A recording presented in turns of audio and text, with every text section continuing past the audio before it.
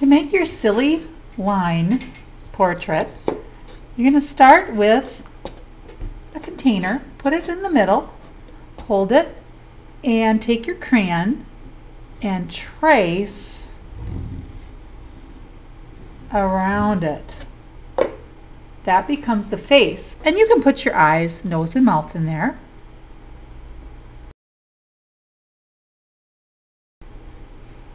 Now I'm going to start to create hair for my silly line portrait, and I'm going to do all different kinds of lines, and I'm going to repeat them twice to fill up the space. There's just a basic straight line,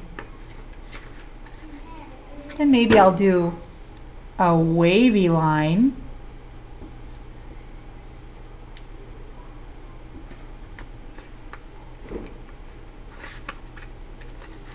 How about a zigzag line?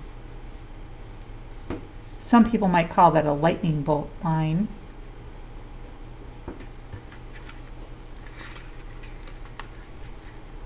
And maybe a curlicue line. How about a broken line?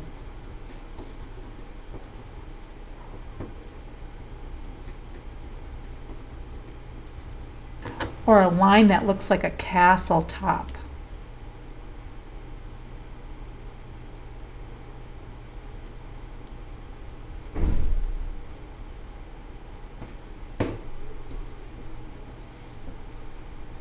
Maybe a broken line with dots.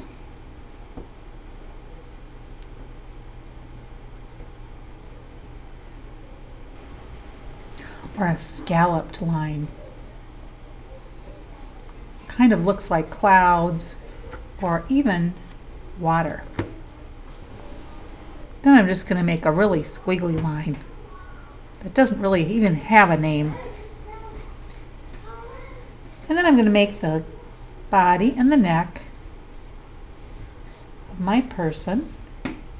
There's the arms.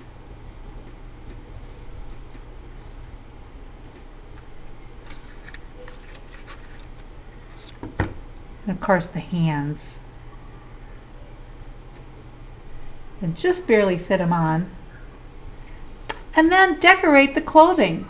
Maybe you want to do polka dots or stripes, or just color them in plain and solid.